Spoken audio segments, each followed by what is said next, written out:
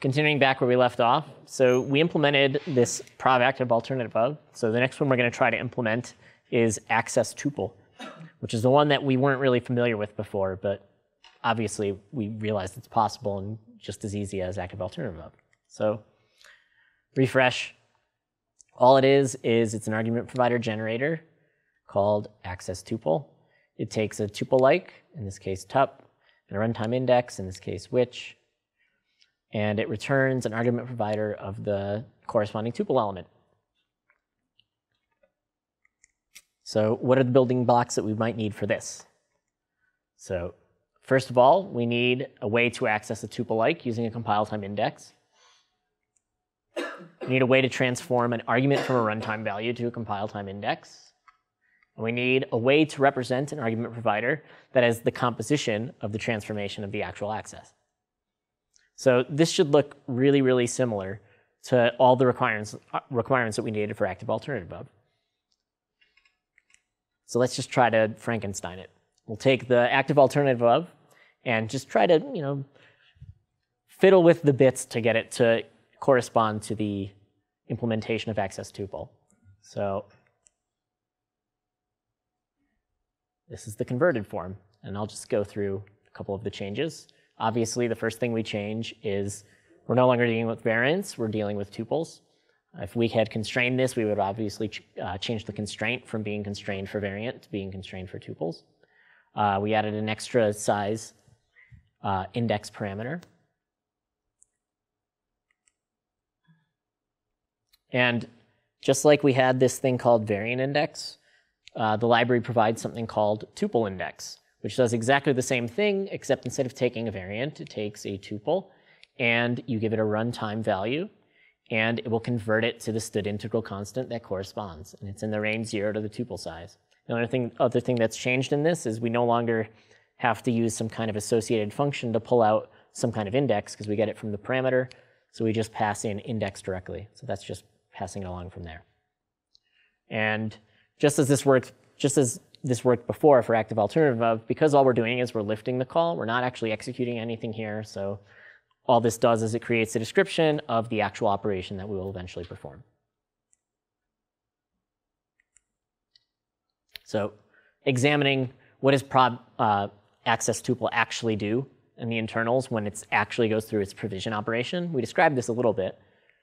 It's effectively just a switch statement, just like with the active alternative of.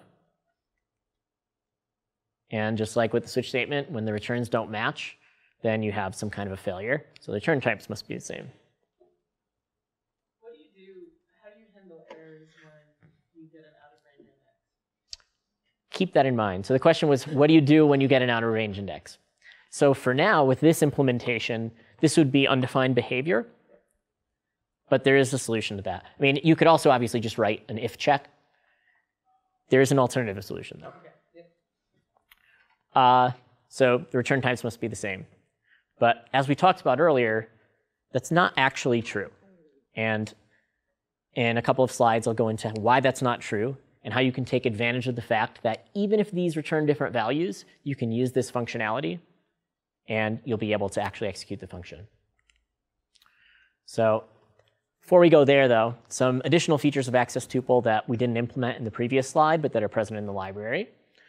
First of all, it deals with the actual natural index type of the tuple, of the tuple size. For stood tuple, the natural index type is stood size t.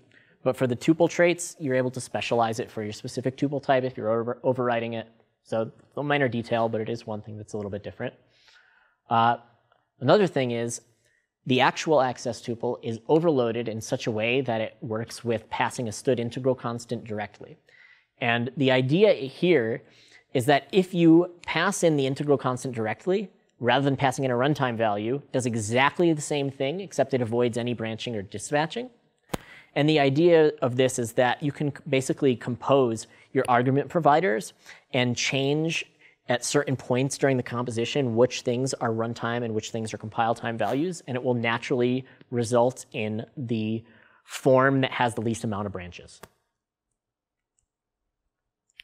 And yeah, obviously, as I mentioned, it's also properly constrained for valid tuples and indices. And as Jackie was questioning, there is a customizable fallback for when the index is out of range. And it's const expert. And going back to this slide, this wasn't const expert, or this wasn't const expert basically only because we didn't write const expert here. And we could have, but everything that it depends on is currently const expert, and the entire library is const expert. So you can do all of this completely at compile time.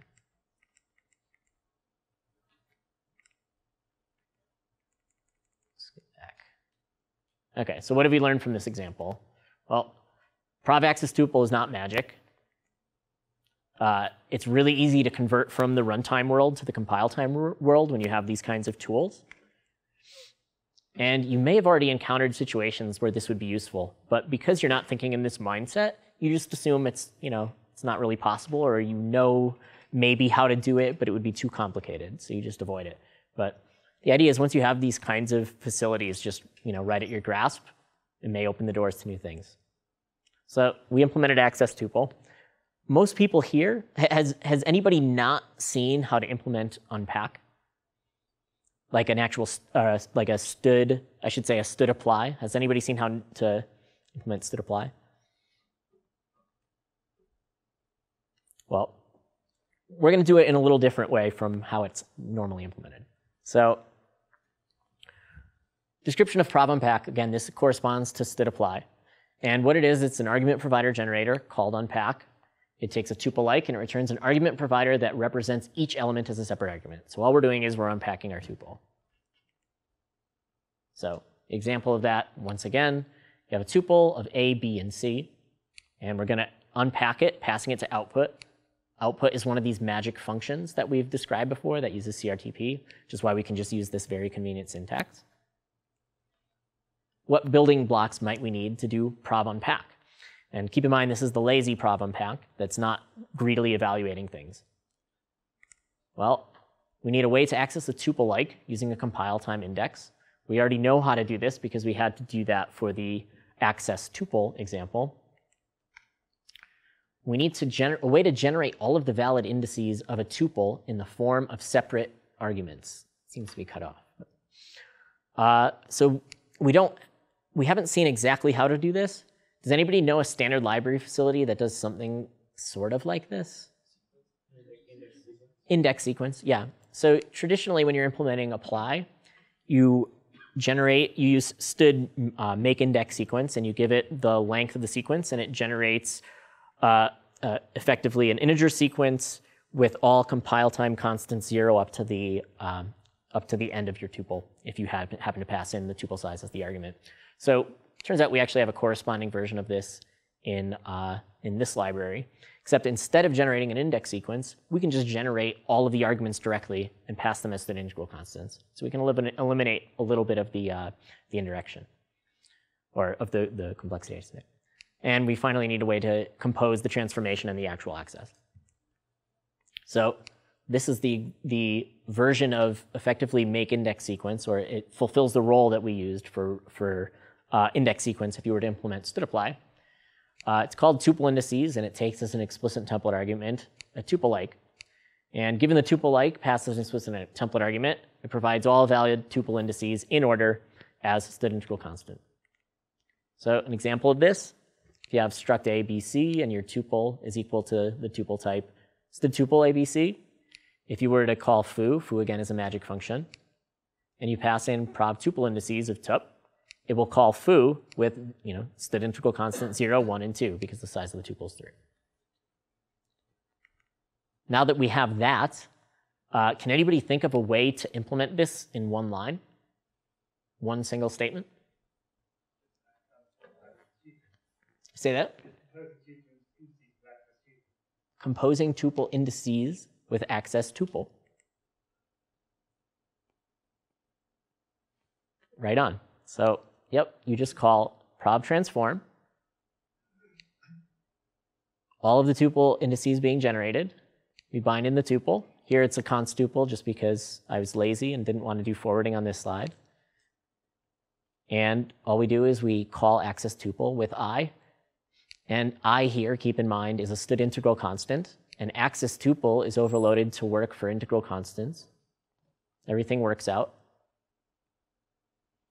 And that's that. We have a one-liner unpack that we can now use with call, and it can appear anywhere in the argument list. So there is another way. I've shown how to create argument providers by way of composition, and that's usually the easiest way to do things. But you can also manually go and create an argument provider. The way that you manually go and create an argument provider is you specialize your traits. I showed you which associated function argument provider had, and it only has one. It's called the provide function. Unfortunately, if you want to do this, it's much more complicated than just using composition, but you do get better compile times.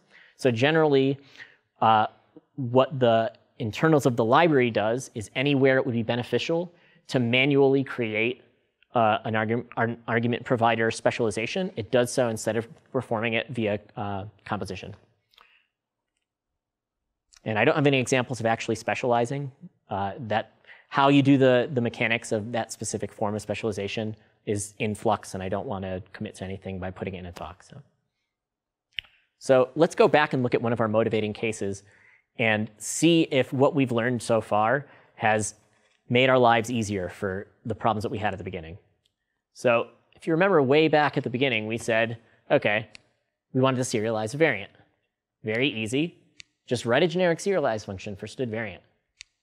Serialize the index following active alternative. So serialize the index, visit the active element of the variant. Here we're using our active alternative of and the lambda to serialize. Now we get to what was the hard part before. Write a generic deserialization function for std variant. Now, without this library, we basically had no way to do it. I mean, we have ideas, and we have convoluted ways that would require like manually making switches or doing, various things. But we now have the tools to do this in one line right here. Does anybody have an idea of how it can be done?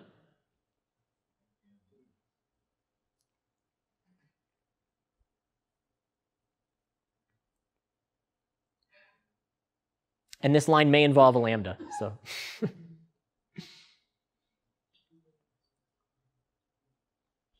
need to assign variant type by resolving the runtime index to the compile time index and getting the corresponding end type from the fact. Right? So Vittorio's statement is we need to take the index and match it up to a type, you're saying? Yeah. OK.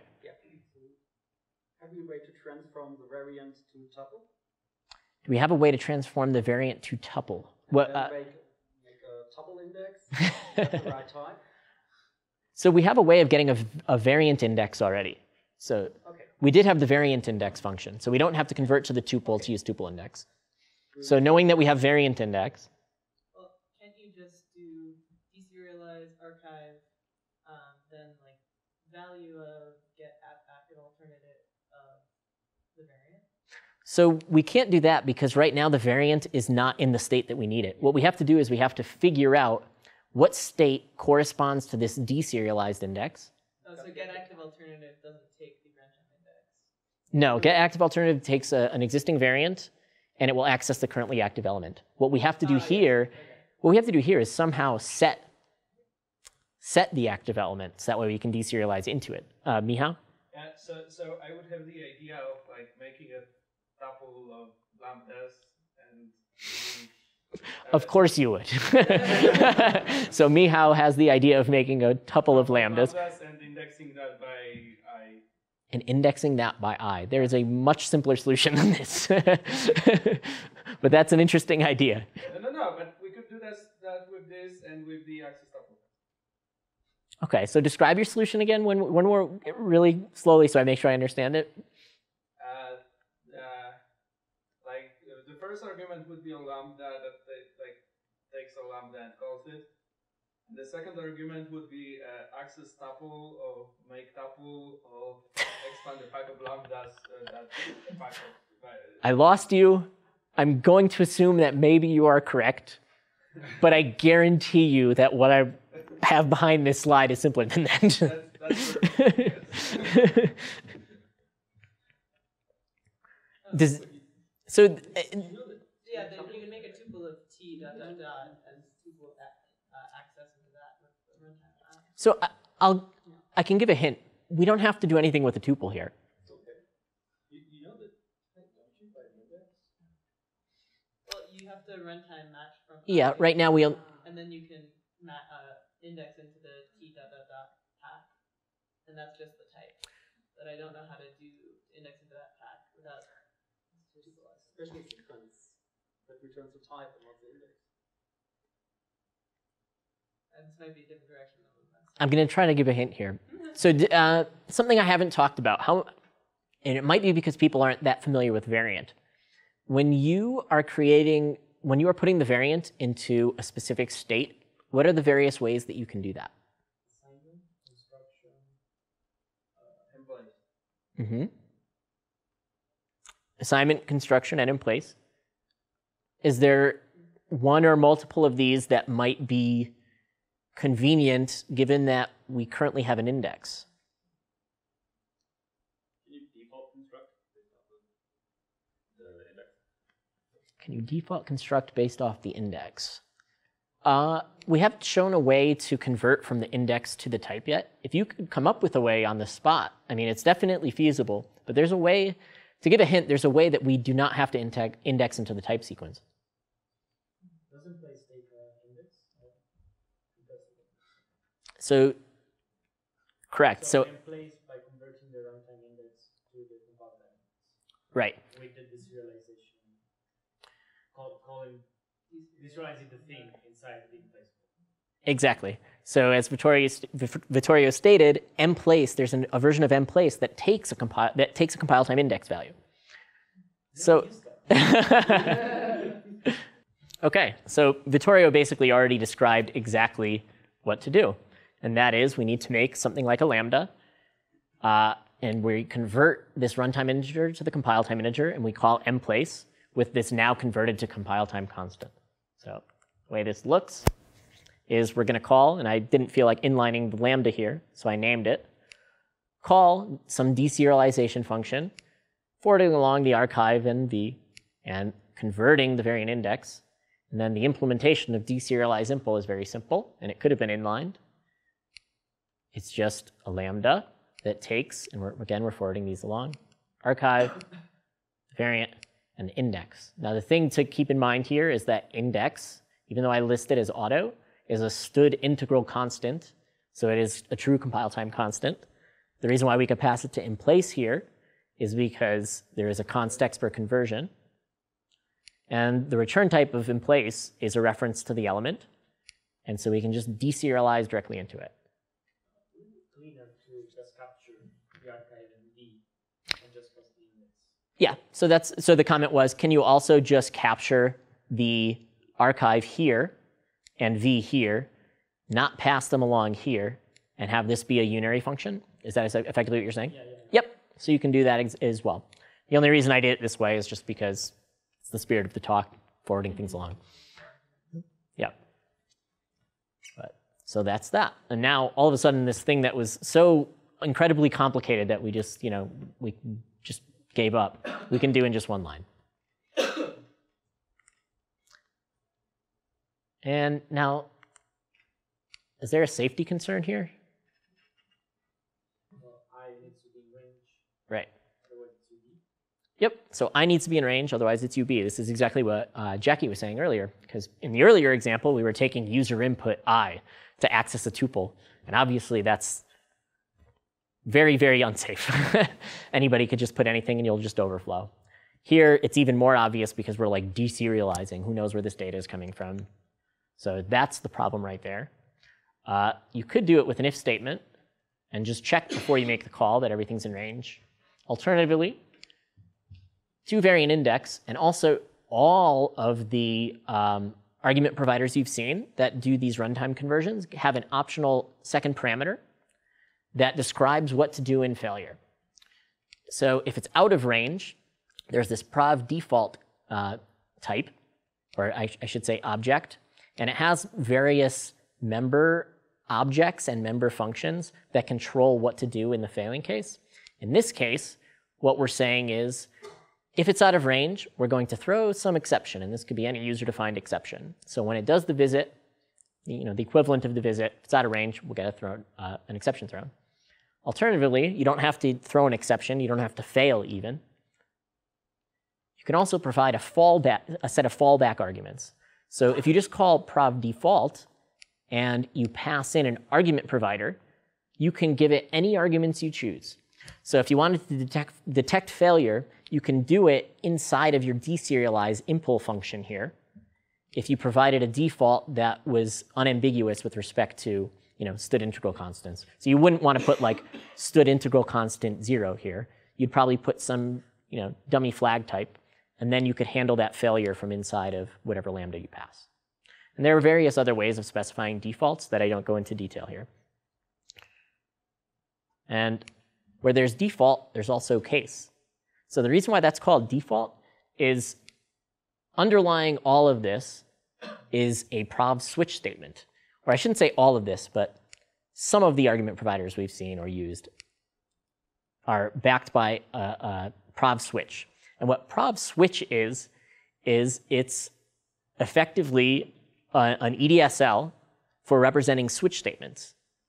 And so when you write prov switch, you give it a value to expand and a set of cases. So this here is a case that corresponds to the option type that's up here that we're passing in as the condition to our switch. And it specifies that in the case that my option is option A value, this provider is going to result in an argument foo. In the case B, it's going to result in the argument bar. And in the default case that we don't handle, which happens in this particular example to only be C, then we're going to provide nothing. In addition to all of these different types of cases in default, there are also prov case and a variadic set of arguments. And so if you want to handle A and B in the same way, you can write case option A, comma, option B. And this is very similar to a fallback, or a fall through. And so in both cases, it would return this argument. In addition to that, you can write prov case option : A dot to constant, and it will convert that case to a stood integral constant as the provider. And that also works with the variadic case. So you have various ways of forming switch statements that correspond directly to a switch statement that is actually used in the backend. And the way this works is I generate, through preprocessor metaprogramming, a switch statement up to a finite limit, I think currently up to 20. And once you go beyond that, it just does a chain of switch statements. So if you have like 40 cases, it would only use 2 statements, and it just branches off in the default. So everything is fully just backed by like an actual switch when this actually goes under argument provision.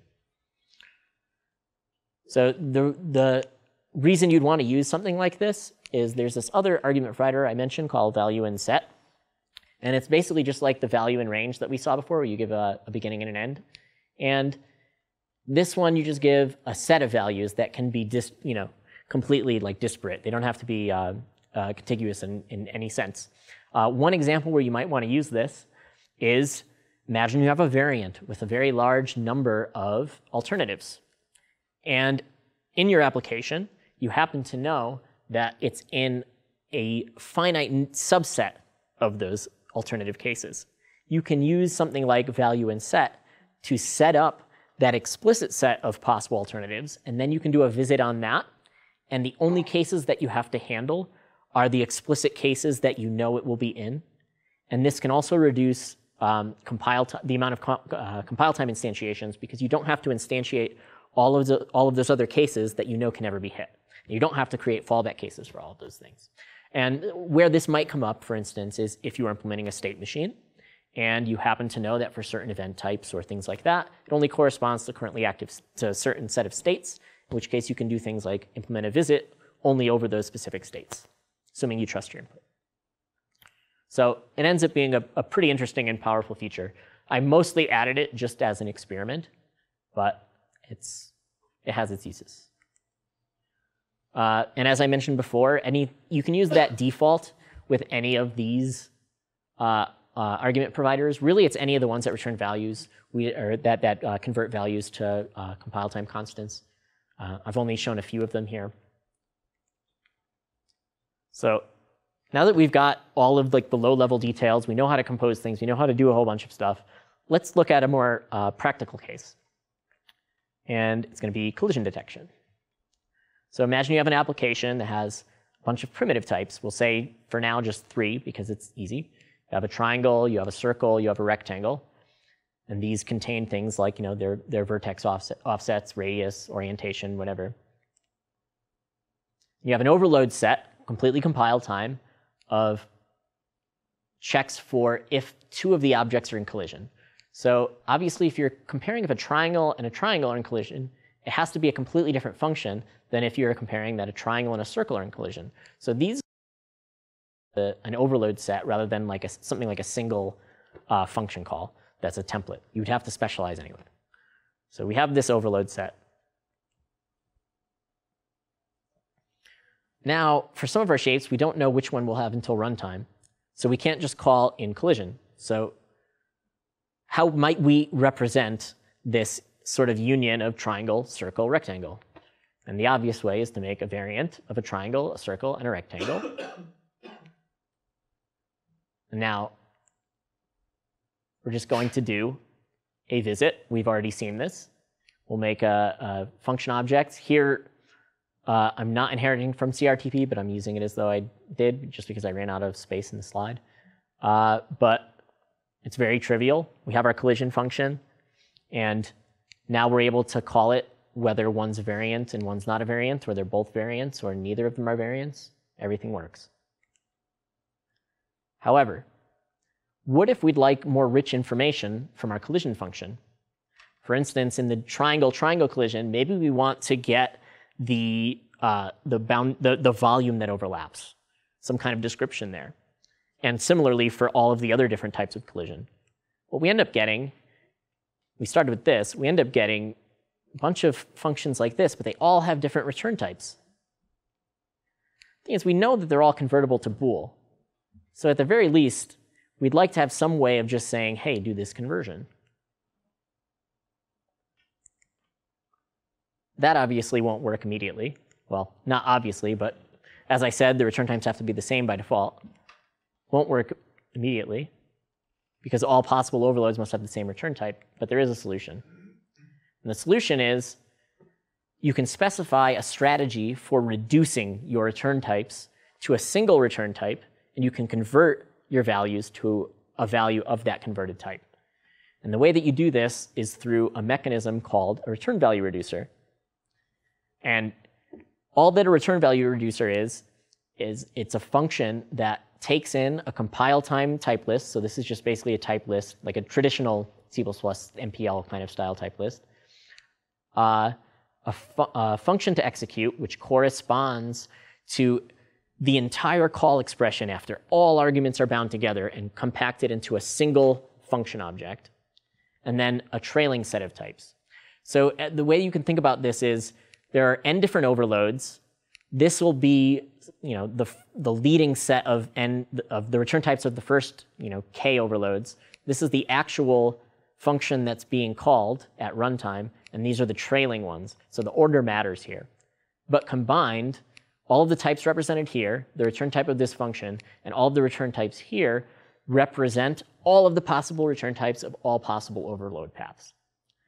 So when you implement your reduce function, all you have to do is make it such that regardless of what these sets are, the return type is always the same, and you provide some kind of conversion routine internal to the reduce function that brings them all to the same value. And once you do that, you're able to come up with a reduction that works with function types that have varying return types. So usually you don't want to actually do this. I'm just showing the internals. I actually provide a suite of ones that you will probably want to use in practice. So before we do that, I'll show you how you actually use a return value reducer. As we've seen before, when you normally use call, you just use call, pass in a function object, and then an argument provider. If you want to specify a reducer, you simply use the bracket operator after the call. And whatever you put here obviously has to be a model of the return value reducer concept that I specified before. this is the only return type or value reducer that we've seen before, which is called same type or fail. And it does exactly what it sounds like. If all of the return types are not exactly the same, then substitution will fail. And so if you do not put brackets here, it's exactly the same thing as doing this. So we've seen that one, which is the default return value reducer. One that we might want is this, reducer 2. And what this does is it does implicit conversions, void conversions, and bool conversions. So you could also use a shorthand call underscore, pass in an explicit template argument t, and it will also do these things. So if we go back to our earlier example, apparently don't have a good example here. Hold on. Back here, we did have an explicit conversion to bool. Had we put open square bracket here, to bool, close square bracket, this would now be a well-formed expression, and it would implicitly do the conversion. Was anybody lost by that? Because I think that was a complicated part of this talk. But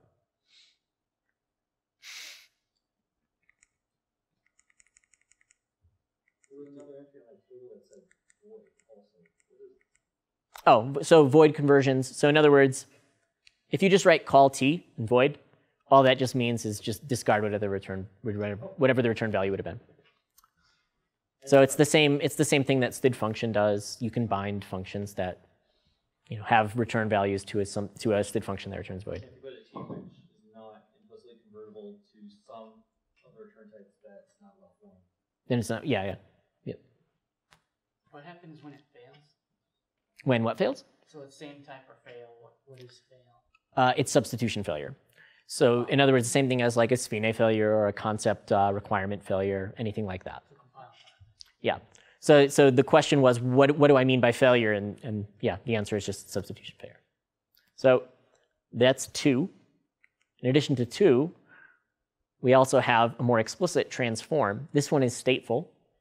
So if you don't have some kind of an implicit conversion operator to convert to, but you do have some known conversions. So for instance, instead of operator bool, we had something like in collision as a member function. You can just use a reducer that is transform and specify the exact call to in collision. And then it will forward back as your bool, or whatever the conversion returns.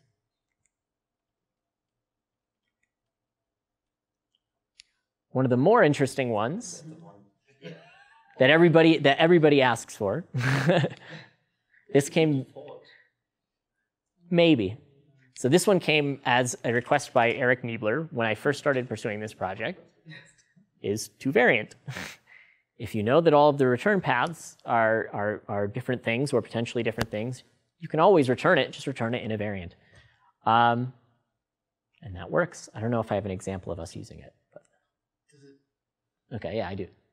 Does it automatically know what the types are? Yep. So the way it knows what all the return types are is, as I showed earlier, like anytime you do a visit with like the provide, when you call branch or when you call receive, I shouldn't say you, when the implementation does, it's always communicating the return types of every single possible path. So at any given stage of this whole process, all branch paths are known, so it's able to figure out the exact order and the exact cases. And so this even works if you have multiple things returning like int. This will work, and they will be separate int entries in the variant. I do provide, I'm not sure if I have it on this slide, but we'll see next. There is a way to actually even collapse them down if you have duplicates and you want to deduplicate. But the third question I have is, can you chain reducers, I guess? Can you chain reducers? Can you give a concrete example? Where what I wanted to do is I wanted to get the variant of all of the results of the conversion function. A variant of all the results of the conversion function. Or the collision function, your example in the previous slide. Yeah, I think I see what you're saying. Like of the yeah. So in other words, you have one of them and you want to take the result and then you want to reduce it even further. I mean, I can't think of an obvious way to do it. I bet there probably is an obvious way that I just can't I'm not thinking of right now, but it should be easy to implement if there's not already just some clever way to do it already, but I can't think offhand. Well, what if the amount of types ended up being 1? Would you still have that overhead, one-time overhead of that variant? Well, it would still be a variant. Oh. I was just thinking you could probably do it with lift from the previous thing. It's just another provider for Probably, yeah. But so providers aren't expanded in the angle bracket or in the square brackets, if that's what you're saying to do the. But they could be. But interesting. So when it gets down to the variant 1 case, you were saying, do you still get the overhead of the? So if you use 2 variant, it will always give you a variant, and the idea is you want to avoid this kind of special case for the 1th case, the 0th case, because in all the other end cases, you have to if you're accessing it, you have to access with variant access. So if you want it to be something different for the terminating case, just don't use 2 variant. And here's just an example of that from earlier. You can call in collision, and you check reducer 2 variant. You're giving it this time a square. The type is known at compile time. This one, the type is known only at runtime, but you know that it's coming from the variant. Internally, it calculates all of the possible return types. In this case, it would be the return type of collision between square and triangle, square and circle, square and shape, and it will make a variant of all of those options. So there's only 3. So it would be a variant of size 3, and the return types would be all those, all of the corresponding return types that I showed earlier. And so you by doing this, you're able to preserve all of the information that you wanted to preserve from the collision check. So if each one of those return types had, collision bodies, the intersections and descriptions there, none of that information is lost. And then if you wanted to access it again, you can just you can visit the variant or chain it along with another one of these things. So okay, so I do have an element for this. So this name will probably change. So this one's called toHeterogeneous variant. And what this does is if there are any duplicated types, it will collapse them all down. So I had that, but I don't like using unique because of unique pointer things, and I don't know. But I probably should just have it be unique variant. But because when you say unique variant, it sounds like the variant itself is unique. You're not the first person to suggest that. That name will change. I actually changed that name a few times. So correct variant. That's what Peter Dimov would say. Is the correct variant. I actually disagree. I do think variants with duplicated types do make sense in certain contexts. I think that the contexts where you want unique ones are, or at least a subset of them, are cases where you want your variant to represent all models of a given concept, and you're just basically using it as an implementation of something like type erasure. But there are other cases where you're using variants that have a totally different meaning, such as if you're implementing in range v3 a join of various ranges. Your iterator type needs to be a variant of the iterator types. And in this case, you may have let's say you join a deck with a vector. The iterator types are different, and you get a variant of 2 elements.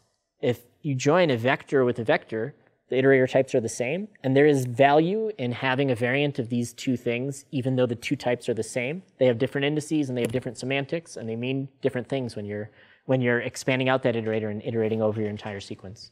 So I do think that I have personal criticisms of std variant. I think it is a good variant, but this is not one of the things that I sort of don't like about it. I think it is the right choice to support duplicated types and variants. But I don't know whether it should be the shorter name. Yeah, I'm not sure if it should be the shorter name either. No, definitely not, because if you think enums as variants of void, if it would be possible, an enum is just a variant of different voids. Just the index describes the value of the enum. Then in the second case, all our enums would just shrink to 1 value. You couldn't make an ambiguation. Mm-hmm. So mathematically, the mathematically the variant is the correct one. Okay. Yeah. And I just want to confirm that that was the motivation on the standardization committee for having variant the way it is. Yeah. Because it's mathematically sound. And I totally agree with that. and coming from the Boost background, I was converted from that because I used to think, and it's because it's for the very reason that I used to only use variants for these types of situations where I was like type erasing things. This is only a subset of your situations, and it's not, it falls out of that. But the true variant really should be able to have duplicated types. So I think I agree that this probably should be the default. There is another one that I haven't yet created that I also think would be useful. And I feel like describing it now because I think it's useful, is if all of your return values are variants themselves, you might want to combine all of those variants. So that is distinct from these. So with these, you're getting a bunch of non-variants and you're forming a variant. The other alternative is you get a bunch of variants and you want to keep them as one variant rather than having a variant of variants. And if you do that, you can imagine you'd still have two flavors. You'd have this version and that version. That's something I haven't implemented. It would be pretty easy to implement. And you could imagine very easily uses for this. A quick example of that would be if in your collision function, as I was saying, you can encapsulate in your return type the overlapping segments. And for various combinations, some of the segments, if you combine a circle and a circle, the collision might be a point. If you combine two triangles, you might get a line segment, but also if you combine two rectangles, you get a line segment.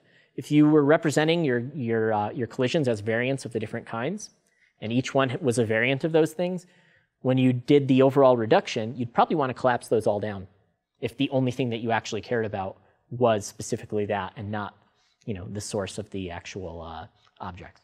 So there's lots of places to go with this. There's one more, and unfortunately I ended up removing the example for where this is used, but I will describe it. So reducer, provide result to, and you give it an argument receiver. And we haven't actually seen any implementations of argument receiver, which is why I removed the slide. But basically this reducer is how lift call is implemented. So lift call is actually a one-line statement. It's just a one-line return of an invocation of the call algorithm and using this as a reducer. So. Unless I'm missing something, especially for the collision example, wouldn't it be better potentially in faster runtime to just provide a continuation that accepts all possible types that can be returned by the collision function, and then you just basically build a chain. Yes, and so you can and you can actually do that. You effectively get that when you do when you form larger expressions with like lift call or with bind. So it's just a choice. If you want it to be like that, don't use a reduction. But if you do want it to be like that, so another way of thinking about this: when you use call, it's almost like having a future, doing a bunch of thens, and then calling .get. So once you exit the call, it's like you did a .get. But really, what you want to do to be optimal is stay inside all of those expressions, accumulating effectively all your like continuations as long as you can, and then eventually you escape out with this. What you're saying is if you need to chain calls, you need to do it inside the same call. There is no way of saying call, then call, etc. Well, you can save your call. I mean, your call isn't actually executed. So you form a prov expression, and you could save it, as a local variable in your stack, and then you can do a lift call on that. So I mean, it's not like it has to be all in one big thing. It's just, yeah.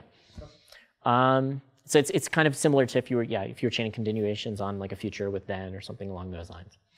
There's something else I wanted to say on this topic. Oh, so one of my active areas of research on this that I did not finish in time for the conference is, in the spirit of talking about continuations, I was working on a version of call that's not call, but that is called async call. And what it supports is a provider that is when ready. So you form a function call expression. Have any number of arguments you want, and then if you have a future for one of your arguments, you write when ready, and you pass in your future. It implicitly forms a continuation. Fortunately, I did not finish that in time for the talk, but that's the general direction I want to go, is once you have a facility like that, you effectively have a way of forming and chaining continuations in a way that looks like normal function calls. But so another thought is, could you take your provider and have it actually give this pack, essentially a pack of arguments? You could serialize that entire pack of arguments, deep freeze it or transfer it to another machine for it to invoke, to be called on. What you're talking about, like an like I'm just wondering if you could just sort of like, you can freeze dry arguments, set them off to the side, call them at a later point. I mean, presuming there's a lot of other state that you have to also remember. But I'm not sure I'm following where you're saying that you're doing this operation, like inside of a. So if you, I'm saying if you had these arguments, essentially you okay. So you have them. So you have a provision expression. So like a yes. Okay. So at this point, though, you don't actually have the arguments at this point. You just basically have a description of a computation. So the only time you have the actual arguments is when it's actually fully expanded. Until then, it's just a description of things. So you can't really do anything. It's kind of like a future without a get.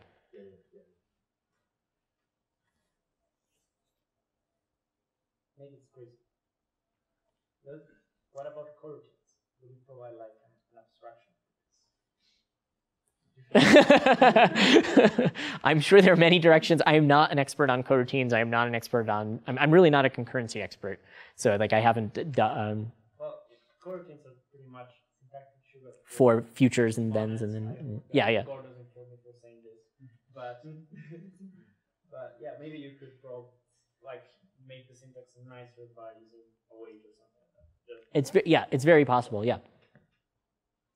But ultimately, like the whole point of this library isn't really for people to use it. The whole point of this library is sort of more of a research project to inform me on how to, instead of doing this as a library, understand what the requirements are to get us to a place where we can implement this more as a language feature. So going back to like my beginning slides, I was showing comparisons with Python and C++. And the idea of this talk isn't to say like, oh yeah, we can just do this, just do a whole bunch of complicated template stuff. The idea is, for now, the way we can experiment with it is to do this kind of complicated template stuff, get what we can and learn from that, and then use that to inform us of the language features later on. And the way I came to this conclusion is I looked back at things like the Boost Lambda library, or even to some extent Boost Tuple and Boost Variant.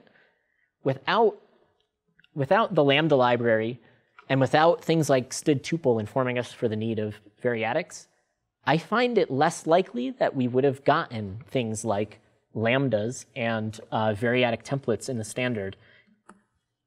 And that's kind of how I think about all of my development when I do these kinds of strange libraries.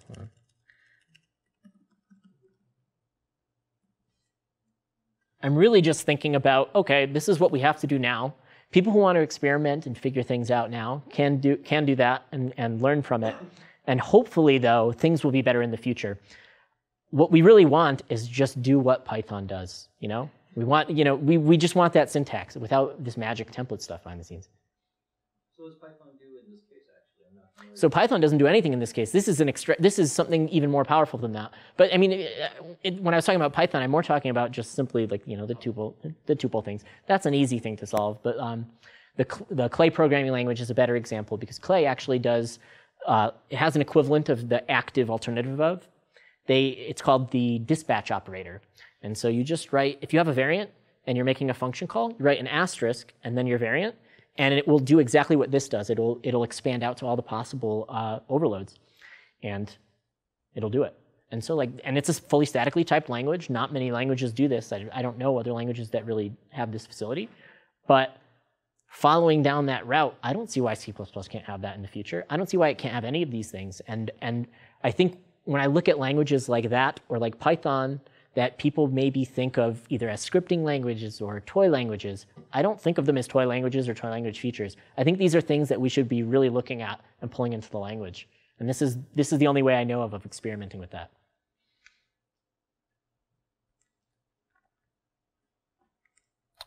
So, recapitulation. The ideas of this library provide simplified interaction with tuples and variants. Reduces the amount of lambdas and utility functions that need to be created when you're interacting with your tuples and your variants. In general, at a high level, at the most top level uses, these are very easy to read and very easy to write. Obviously, once you get down into composition, you need to have a little bit more of an understanding. But at the high level, if you're just doing things like interacting with the active field of a variant or unpacking tuples, it's perfect. This detail I didn't go into, but one aspect of this library that is very powerful is it allows you to introspect branches, the branching behavior of your program. I think I deleted the slides for this. Yeah, so I deleted the slides for this, but I will briefly describe. So when you use something like prov switch, or you use something like prov if, or even prov active alternative of, what you get back is something that you can use a type trait on to introspect all the possible overload paths and all the possible return values. And if you have this in mind, you can do things like implement state machine libraries in a way that instead of implementing it as a row of a leading state, your current state, an event, and a guard and a transition, you can instead implement it as something like a state, a event, and a transition function that returns an argument provider of the next state that you're going to. And I wish that I didn't delete the slide for this, because I think that might be a little bit tough to grok, like just verbally. But the general idea is you can write your state machine transitions and guards in an imperative fashion. And what you do is you do all of your branching in the form of argument providers, and then a state machine library can introspect all of the possible branches and deduce a graph for your state machine implicitly. So this is another project I was working on that I was hoping to finish by the time this talk came around, but I was unable to, but it's an interesting use. So state of the call library, like I said, this project's in research mode. High-level details are changing all the time, and low-level details. I'm working on some really, really detailed Boost QuickBook documentations that are all cross-linked and include examples of every single bit of the library in terms of functionality. Like every single function has an example implementation that works and is tested against the actual test suite. Future possibilities. I don't implement conditionally no except right now, but yeah. Implement automatic continuation chaining. I described this already. It wouldn't be able to work with call, as I alluded to. Call kind of is the equivalent of chaining futures and then calling get. So it would have to be a different algorithm, but you can still use the same concepts behind the scenes. I really want to investigate making this a language feature, as I said. Some of my initial ideas are eventually, if this actually proves fruitful and this proves useful, and I discovered some patterns that I would like to pursue, you can do this as something like an overloaded operator ... to do the expansion, and this would form kind of the equivalent of like an unpack, and you would just overload it for your types to do different things. That's just like a very vague idea. There are other advantages of it being a language feature. Obviously, all the ones I said earlier. You don't have this complicated template mess, but it also would remove, it would actually make the library more performant, because you don't have to be forwarding all these things around. It could be more optimizer friendly, make debugging simpler. This is the only, to me, the debugging is really the only problem I've encountered with this, is if you screw something up, you jump to the debugger, you get these interesting stack traces. But the compile times are actually not really bad. But obviously, if it was a language feature, it would be good. The compile times are basically on par with just doing regular old std visits, std unpacks. It's the same order of the amount of template instantiations if you were to do something more manually with existing facilities. So it's actually pretty cool. As long as you buy into the complicated mess behind the scenes enough to play around with it, It's reasonable. And yeah, so you obviously wouldn't need so many scary advanced templates. So, questions? Yeah. Is it easy to deal with recursive variants using code? How did I know you were going to ask something like this? So Vittorio wants to know, have I done anything to deal with recursive variants? I know of your like recursive variant visit stuff, and I haven't investigated that at all. But I mean, I don't see why, like, if you were playing around with the library, that you could come up with something that would work. So one thing that comes to mind is if you have an array that has tuple-like access, a std array. Yep. So that immediately conforms to the tuple-like concept. It's something less. Well, it doesn't immediately. So all of the traits. Yeah, you basically just have to write. And for implementing tuple-like, I think that the only thing that you need to specialize is what the index type is and the get. And you also need a tuple element. So you need 3 things, but it's pretty quick to do. Well, because an array, there's only one type, so it's a yep. requirement. With tuple-like access for structs, if we had reflection, that means you could just unpack a struct and call something on it, which is pretty cool. Yep, and you can do that. You can do that now without reflection. You just have to be manual about it. You would have to manually create. You'd have to manually create the thing, but with reflection, you could automatically create the specialization. Then you'd be able to unpack your structs. You'd be able to access the struct by index with access tuple, things like that. And that specifically, I think, is really interesting because there's one way you could think about dealing with user interfaces, which is just a bunch of nested record types that involve you can imagine your menus as being nested things, and if you have reflection, you can implement automatic menu options and things. I don't know. You can do all sorts of weird. Once you have reflection and you have facilities like that, then you can do whatever. Just a question: do we get in the next standard something like a destructing operator, or do we like you put in a struct and you throw this destructing operator at it and you get a tuple of the types in the struct, or do we always have to? I'm not sure what exactly you're asking. Because we can make this variable binding, structure binding. Oh, the structured binding. There we have the destructing operator more or less implicit. So can we have it explicit? The destructing operator explicit. Enable this already. You're saying to interact with structured bindings. I mean, we already have a way to interact with structured bindings if you hook into std tuple element and std tuple size, and you can already customize how that interacts with structured bindings. So that was one of the design decisions early on. So you wouldn't need something like this. Any other questions?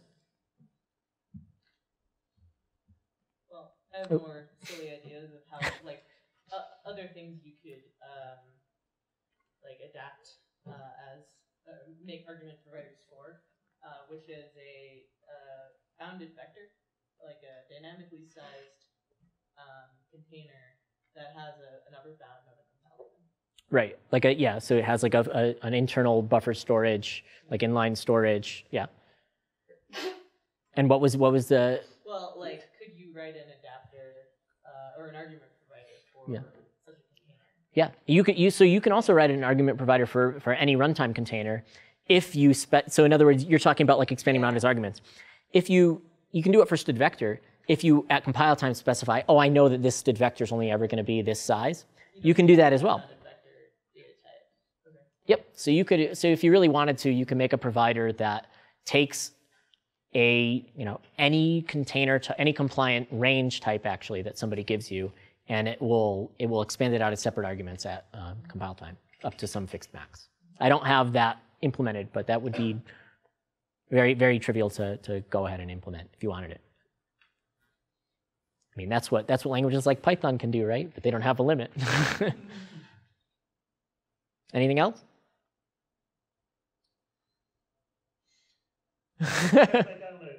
Huh? I will upload it tonight. So yeah, the story behind that is I got the code released and it was in an internal project, and I've been picking it apart. So I will get it up as soon as possible.